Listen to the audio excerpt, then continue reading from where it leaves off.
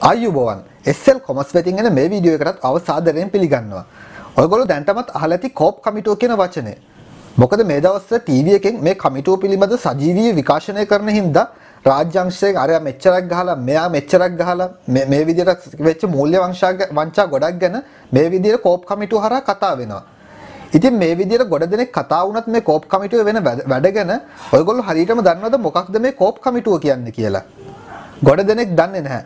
ඒකින්ද මම හිතුවා මේ වීඩියෝ එකෙන් ඔයගොල්ලන්ට කෝප් කමිටුව ගැන කියන්නේ මොකක්ද කියලා කතා කරන්න. ඉතින් වීඩියෝ එකට යන්න කලින් ඔයගොල්ලන්ට කියන්න කැමතියි. තාමත් අපේ channel එක subscribe කරලා නැත්නම් දැම්ම පල්ලෙහා තියෙන රතු පාට subscribe button එක ඔබලා අපිව subscribe කරලා තියන්න. ඊට එහා පැත්තේ තියෙන bell icon එක click කරලා තිබ්බොත් අපි දාපු videos ඔයගොල්ලන්ට ඒ වෙලාවෙම ගෙන්න ගන්න පුළුවන්. හොඳයි. එහෙනම් අපි අද අපේ වීඩියෝ එකට යමු.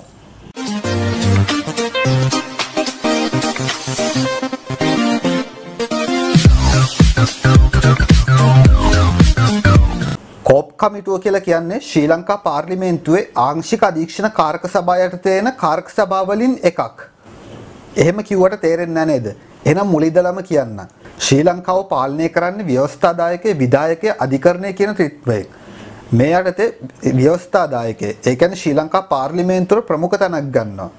ඒ කියන්නේ මුළු රටෙන්ම තෝරලා එවන 225 දෙනෙක්ගේ සමන්විත කණ්ඩායමකින් තමයි ශ්‍රී ලංකා පාර්ලිමේන්තුව සමන්විත වෙන්නේ. ඒගොල්ලෝ තමයි පිල් දෙකකට ඒ කියන්නේ ආණ්ඩු පක්ෂය සහ විපක්ෂය කියලා අසුන් අරගෙන ශ්‍රී ලංකාවේ පරිපාලනය මෙහෙවන්නේ පාර්ලිමේන්තුව තුල. ඉතින් හිතන්න මුළු ශ්‍රී ලංකාවෙම පරිපාලනය ගැන කතා වෙන්න ඕනේ මේ පාර්ලිමේන්තුව ඇතුලේ. ඉතින් මේගොල්ලන්ට කතා කරන්න කොච්චරනම් කරුණු ඇද්ද? ඉතින් මේ කරුණු ඔක්කොම කතා කරන්න මේ පාර්ලිමේන්තුවේ වෙලා තියෙනවද? නැහැ. ඉතින් පාර්ලිමේන්තුවේ අය මේකට හරි අපූර්ව ක්‍රමවේදයක් හඳුන්වා දීලා තියෙනවා. ඒක තමයි පාර්ලිමේන්තුවේ ඉන්න മന്ത്രിවරුන්ව එක එක කණ්ඩායම් වලට කඩනවා. මේ එක කණ්ඩායමකට පැවරෙන මොකක් හරි වගකීමක්. ඒක සමහර විට එක ව්‍යාපෘතියක් වෙන්න පුළුවන්. එහෙම නැත්නම් තියෙන පරිපාලන පිළිබඳව සොයා බැලීමක් වෙන්න පුළුවන්. මොකක් හරි රටේ එන ප්‍රශ්නයක් ගැන හොයලා බලන එකක් වෙන්න පුළුවන්. ඉතින් මේගොල්ලෝ කරන්නේ Tamanට මේ පැවරෙන වගකීම ඉෂ්ට කරලා ඒ ගැන වාර්තාවක් හදලා පාර්ලිමේන්තුවට දැනුම් දෙනවා. එතකොට මුළු පාර්ලිමේන්තුවේම ඉන්න කට්ටිය මේ ගැන දන්නවා. මේකට තමයි තේරීම් කාරක සභාවක් කියන්නේ. පාර්ලිමේන්තු മന്ത്രിවරුන් කීප දෙනෙක්ව එකතු කරලා තේරීම් කාරක සභාවක් හැදුවාම ඒගොල්ලෝ Tamanට පැවරෙන කාර්යය එක්ක ඉන්වෙස්ටිගේෂන් එක එමන් නැත්තම් මොකක් හරි කරන ප්‍රොජෙක්ට් එකක් මේ වගකීම ඉෂ්ට කරලා ඒ ගැන පාර්ලිමේන්තුවට වාර්තා කරනවා. ඊට පස්සේ පාර්ලිමේන්තුවේ කට්ටියම එකතු වෙලා ඒකෙන් පස්සේ වෙන දේවල්. ඒ කියන්නේ ප්‍රතිපෝෂණ වැඩ. ඒ කියන්නේ පාර්ලිමේන්තුවේ කට්ටියම එකතු වෙලා ඊට පස්සේ වෙන දේවල් ගැන ප්ලෑන් කරනවා. මේක තමයි තේරීම් කාරක සභාවකින් බලාපොරොත්තු වෙන්නේ. ඉතින් මේ විදිහටම ශ්‍රී ලංකා පාර්ලිමේන්තුවට ඕන වෙනවා ඒගොල්ලෝ යටතේ තියෙන. ඒ කියන්නේ රාජ්‍යාංශය හරි රජය විසින් මුදල් ආයෝජනය කරලා තියෙන තැනක හරි මූල්‍ය පරිපාලනය ක්‍රමවත්ව විධිමත්ව වෙනවද කියලා බලන්න. අන්න ඒක තමයි ශ්‍රී ලංකා පාර්ලිමේන්තුව වෙනම තේරීම් කාරක සභාවක් පත් කරලා තියෙනවා. ඒක එන්නේ පාර්ලිමේන්තුවේ ආංශික අධීක්ෂණ කාරක සභාව කියන කාරක සභාව වර්ගය යටතේ. ඒකේ නම තමයි පොදු ව්‍යාපාර පිළිබඳ කාරක සභාව. මේ වචනේ තමයි කෙටි කරලා කෝප් කමිටුව කියලා කියන්නේ. ඉතින් මේ කෝප් කමිටුවෙන් කරන්නේ රජයේ විසින් අල්මක් දක්වන. ඒ කියන්නේ රජයේ සල්ලි දාලා හරි රජයට අයිති හරි තියෙන සමාගම්වල ආයතනවල දෙපාර්තමේන්තුවල මූල්‍ය පරිපාලනයේ ඊටමත් විධිමත්ව වුණාද කියලා දැනගන්න එක. ඒ ගැන අධීක්ෂණය කරලා පාර්ලිමේන්තුවට වාර්තා කරන එක. කෝප් කමිටුව පටන් ගන්න මෙහෙමයි. මහමැතිවරණයකින් අලුත් පාර්ලිමේන්තුවක් පත් වුණාම කතානායකයා විසින් ඒ පත් වෙන පාර්ලිමේන්තුවේ ඉන්න සමාජිකයින්ගෙන් മന്ത്രിවරුන් 16 දෙනෙක්ව තෝරලා කෝප් කමිටුව සඳහා නම් කරලා එවනවා. එතකොට මේ മന്ത്രിවරුන් 16 දෙනාගෙන් එක්කෙනෙක්ව කෝප් කමිටුවේ සභාපති විදියට තෝරගන්නවා. ඒක වෙන්නේ ඊට පස්සේ. මේ විදියට සභාපති අනිකුත් සමාජිකයින් 15 දෙනාගෙන් කෝප් කමිටුව සෑදුනයින් පස්සේ කෝප් කමිටුවේ වැඩ පටන් ගන්නවා. කෝප් කමිටුව කරන්නේ රජයට මූල්‍යමය ඇල්මක් දක්වන පාර්ශව. ඒ කියන්නේ දෙපාර්තමේන්තු සංස්ථා රජ ආයතන විසින් ආයෝජනය කරලා තියෙන බිස්නස් රජයේ ආයතන විසින් ගන්න ලබන සමහර ආයෝජන තීරණ ඒ වගේ දේවල් ඉන්වෙස්ටිගේට් කරන එක. ඉන්වෙස්ටිගේට් කරනවා කියලා කියන්නේ ඒකේ මූල්‍ය පරිපාලනය හරියට වුණාද ඒකෙන් රටට ආසිදායක වැඩක් වුණාද මේ වගේ දේවල් අධීක්ෂණය කරන එක. කෝප් කමිටුව එකපාරකට පටන් ගන්න එක වැඩක්. ඒ කියන්නේ එක දෙපාර්තමේන්තුවක් සංස්ථාවක් වගේ. මේ විදිහට එක දෙපාර්තමේන්තුවක හෝ සංස්ථාවක අධීක්ෂණ වැඩ කටයුතු ඉවර කරයින් පස්සේ ඒ දෙපාර්තමේන්තුවට අදාළව වාර්තාවක් සකස් කරලා පාර්ලිමේන්තුවට දැනුම් දෙනවා. ඒකේ හොඳ තියෙනවා නම් හොඳ තියෙනවා නැත්නම් නරක තියෙනවා නම් ඒ වාර්තාවේ නරක තියෙනවා. මේ විදිහට වාර්තාවක් සකස් කරලා කෝප් කමිටුවේ සභාපතිවරයා විසින් පාර්ලිමේන්තුවට ඉදිරිපත් කරනවා.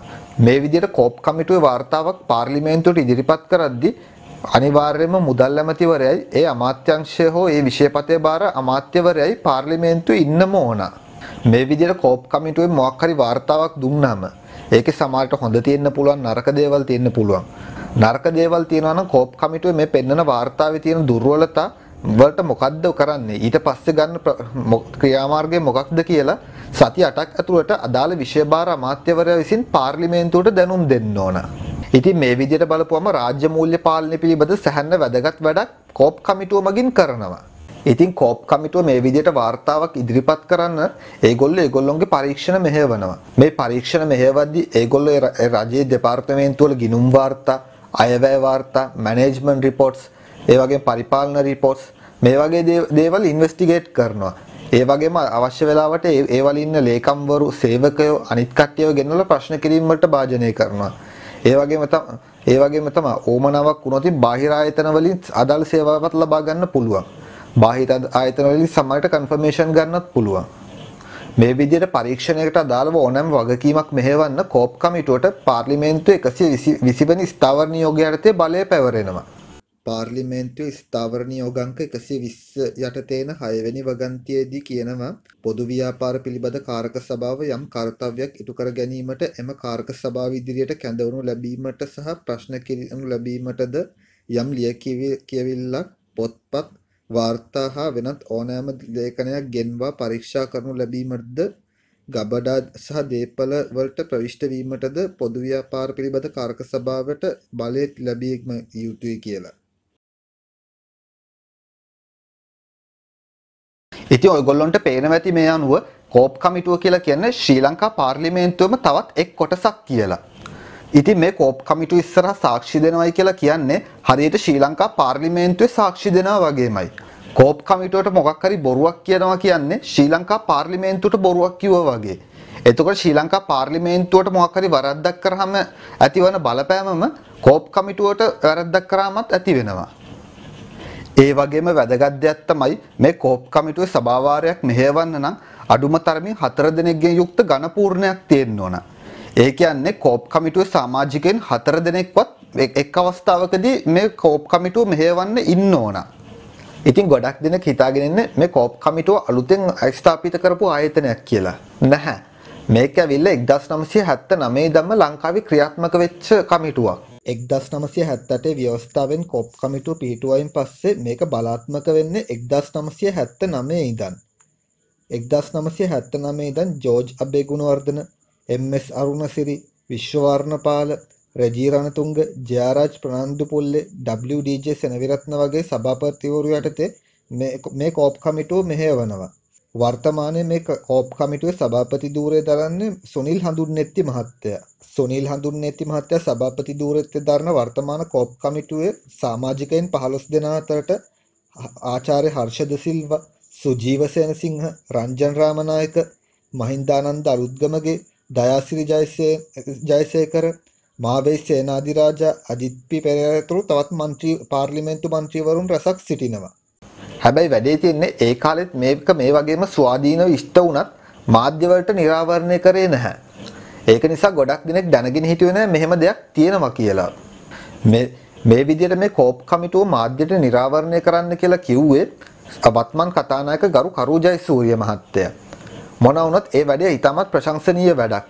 මේ ක්‍රියාවලියෙන් කෝප් කමිටුවේ වෙන වැඩ ගැන විතරක් නෙමෙයි අපේ රාජ්‍යාංශයේ සිදුවන මහා පරිමාණ දූෂණ වංචා අක්‍රමිකතා රැසක් පිළිබඳව ජනතාවට දැනගන්න හම්බ වුණා. ඉතින් අපි බලාගෙන ඉමු මේ දූෂණ වංචා අක්‍රමිකතා සිදුවෙච්ච ආයතන වලට අදාළව රිපෝට් එක පාර්ලිමේන්තුවට ඉදිරිපත් කරන විදියත් ඒ ඉදිරිපත් කරමින් පස්සේ ඒ අදාළ විෂයභාර අමාත්‍යවරු ඒවට ගන්න ක්‍රියාමාර්ග පිළිබඳව අපි බලාගෙන ඉමු. හොඳයි මම හිතනවා මේ වීඩියෝ එකෙන් ඔයගොල්ලන්ට කෝප් කමිටුව ගැන පොඩි අවබෝධයක් ඇති වෙන්න ඇති කියලා. ඉතින් කෝප් කමිටුව ගැන ඔයගොල්ලෝ දන්න දේවල් ඇති. ඒවා හැමෝටම දැනගන්න පල්ලෙහා කමෙන්ට් සෙක්ෂන් එකෙන් දාගෙන යන්න. ඉතින් වීඩියෝ එක හොඳයි කියලා හිතෙනවා නම් ඔයගොල්ලෝගේ යාළුවන්ටත් බලන්න පුළුවන් විදිහට මේ සෝෂල් මීඩියා වලින් ෂෙයා කරන්න. වීඩියෝ එක හොඳයි නම් ලයික් කරලා යන්න අමතක කරන්නත් එපා. ඒ වගේම තමයි වීඩියෝ එකේ මොකක් හරි අඩුපාඩුවක් තියෙනවා නම් අපිට කමෙන්ට් එකකින් හරි මැසේජ් එකකින් හරි දාන්න. මොකද අපිත් තාම අලුත් channel එකක් හින්දා ඔයගොල්ලෝගේ මේ තියෙන කමෙන්ට්ස් අපිට ගොඩක් වැදගත් වෙනවා. ඉතින් ඔයගොල්ලෝ තාමත් මගේ channel එක SL Commerce කියන channel එක subscribe කරලා නැත්නම් ඔයා වාණිජ්‍ය විෂය ධාරාව ව්‍යාපාර ලෝකයේ ආර්ථික ලෝකයේ ගැන උනන්දුවක් දක්වන කෙනෙක් නම් දැම්ම පල්ලෙහා තියෙන රතු පාට subscribe button එක ඔබලා ඊට එහා පැත්තේ තියෙන bell icon එකත් click කරලා තියන්න. මොකද අපි වාණිජ්‍ය ලෝකයේ ගැන ආර්ථික ලෝකයේ ගැන ව්‍යාපාර ලෝකයේ ගැන ඒ වගේම තමයි මේ ව්‍යාපාර ලෝකයේත් එක්ක යන තාක්ෂණික ලෝකයේ ගැන ඉස්සරහට කරන වීඩියෝස් දාපු ගමන් ඔයගොල්ලෝ ගාවටම ගෙන්න ගන්න පුළුවන්. මම මේ වගේ තව ගොඩක් වීඩියෝස් ගානාවක් ඔයගොල්ලන්ට ගේන්න බලාපොරොත්තු වෙනවා. ඒ වගේම තමයි මම වීඩියෝ කීපයකුත් මේ විදිහට කරලා තියෙනවා. ඉතින් මගේ channel එකට ගියොත් ඔයගොල්ලන්ට මේ වීඩියෝස් උත් බලන්න පුළුවන්. හොඳයි.